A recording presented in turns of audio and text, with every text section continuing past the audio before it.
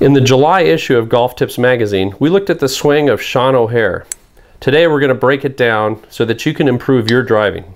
While you're looking at O'Hair's swing, there are two things to keep in mind.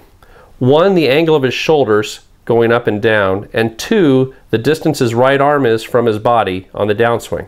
Let's start with the shoulders. You can see here on the backswing that the shoulders are on a fairly steep angle as the arms and the club work their way up towards the top. As those arms and clubs come back down, we see the shoulders remain on that very steep angle.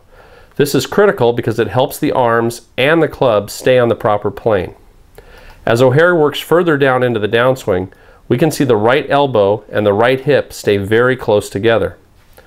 This is critical because it creates a lot of leverage for the club on the downswing, and it helps the club stay on the proper path.